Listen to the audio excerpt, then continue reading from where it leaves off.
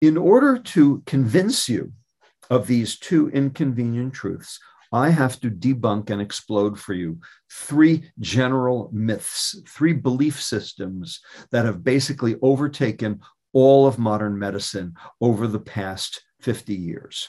And I have to do it in basically an hour flat. So please give me your attention as we go through each one of these myths, and I will dismantle each one piece by piece, limb from limb, until finally just blood on the floor. Here we go.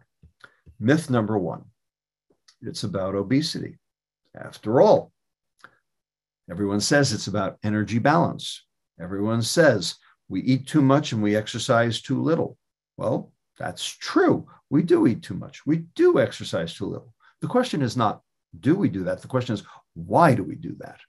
And is that the real problem? Or is that actually an epiphenomenon? Is that something that comes along with the problem as opposed to being the cause of the problem? And that's the myth that needs to be exploded.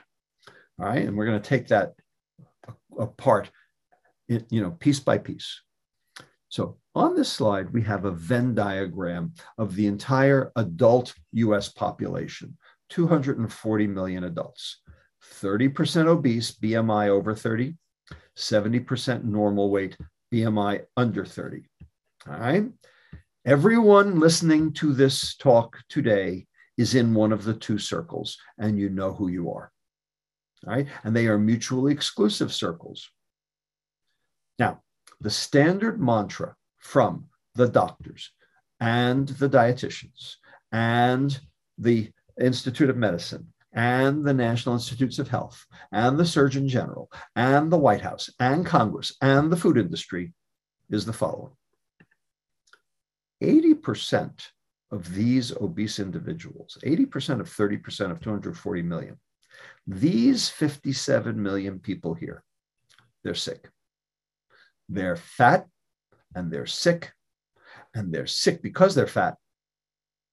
And if they would only just diet and exercise, we could solve this problem. That's what they say. Garbage. Total trash. Immediately disprovable. And it's on the slide. How is it disprovable? Well, it is true that 80% of 30% are metabolically ill. I don't argue that. That is true. However, what that also means is that 20% of 30% are not. They are metabolically healthy. We have a name for them called MHO, metabolically healthy obese. We actually study these patients to try to figure out how come they didn't get sick. Conversely, 40% of the normal weight population have the exact same diseases as do the obese. Normal weight people get type 2 diabetes, hypertension, dyslipidemia, cardiovascular disease, cancer, dementia, fatty liver disease, polycystic ovarian disease too. Now, they get it at a lower rate, true. They get it at 40% instead of 80%. So obesity is a risk factor, and I don't argue that. That is true. But if normal weight people get it too, how can it be about behavior? This looks more like exposure. This looks more like cholera or influenza or COVID-19 for that matter, where people who are sick and people who are not sick are actually in the same family or in the same household. All right. And when you do the math, 40% of 70% of 240 million, turns out there are 67 million thin sick people, calling the 57 million fat sick people the problem. And when you do the math on the two of them together, that's more than half the US population. And that's what makes it a public health crisis. Because if it was just the obese, you could say, well, their problem. But everyone's at risk. Now, not at the same level, but everyone's at risk. And that's what makes it a public health problem. And I will prove this to you again in a different way.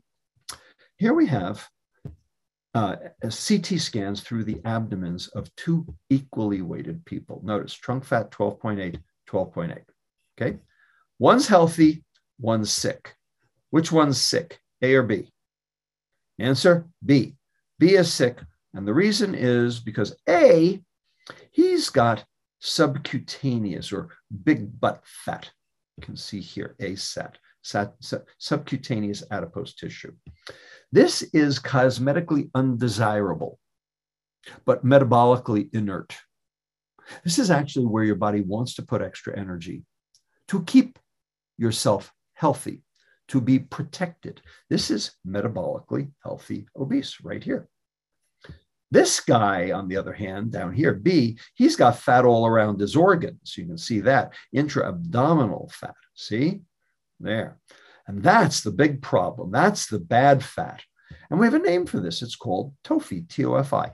Thin on the outside, fat on the inside, real medical term, 1,500 Medline citations, coined by Dr. Jimmy Bell, a neuroimager at University College London. So my question to you, sitting here right now listening to this lecture is, are you a TOFI? Do you know? Does your doctor know? If your doctor knows, why hasn't your doctor told you? And if your doctor did know, what would they do about it anyway? These are the questions that have to be answered before we can actually get healthier. And I'll prove it to you a third way. Here we have an MRI fat fraction map. You can see the fat very easily here. Here's a normal obese person. You notice the big love handles here on the side. But what I want you to do is I want you to take a look at this guy's liver right here, dark. See it? 2.6% fat. This is perfectly fine. This is a metabolically healthy obese person. This guy will probably outlive you. Now here we have what you more likely see. Obesity, sure. But take a look at this guy's liver. 24% liver fat. This guy's got fatty liver disease. This guy's got metabolic syndrome. This guy going to die. Now take a look at this guy here. Notice no obesity, normal amounts of subcutaneous fat here. But take a look at his liver, 23% liver fat. Thin sick, fat sick, fat healthy. The point is, it's not the fat you can see that counts. It's the fat you can't. And you don't know if you have it or not. Now, it is true that most of the time, those people with the fat you can see also have the fat you can't. That's true. I don't argue that, but it's not an automatic. In fact, we have fat healthies and we have thin sicks. So which are you?